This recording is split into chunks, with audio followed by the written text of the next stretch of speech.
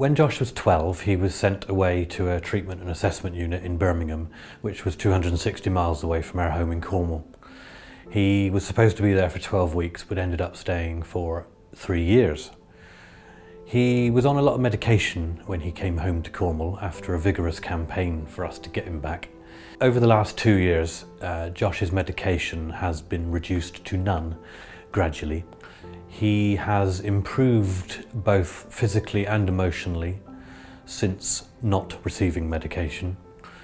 His well-being, general well-being, his appetite, his sleeping pattern is better. His concentration, his ability to forward plan things.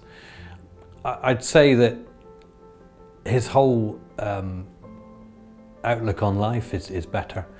I think he's fascinated with his siblings and they with him. I'm very proud of the new leaflet that STOMP have produced, which shows Josh being protected with a loving arm by his younger siblings, Elliot and Marnie.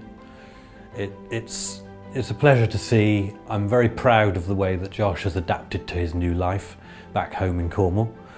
And I hope that the films that I make showing Josh enjoying his life give hope to those that need hope,